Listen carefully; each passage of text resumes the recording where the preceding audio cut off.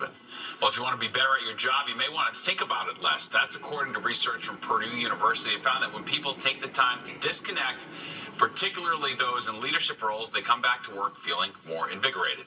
Even though it might feel good to keep working, you feel like you're checking more things off your list, what we actually see is that that contributes to really problematic well-being states that harm people's productivity, that harm people's performance.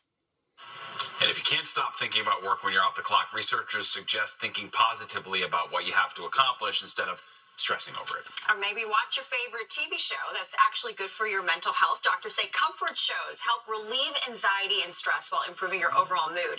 They believe this is because they're easy to resonate with and provide a positive distraction from life's problems. But they do warn, take a break if you start feeling paranoid or hyper.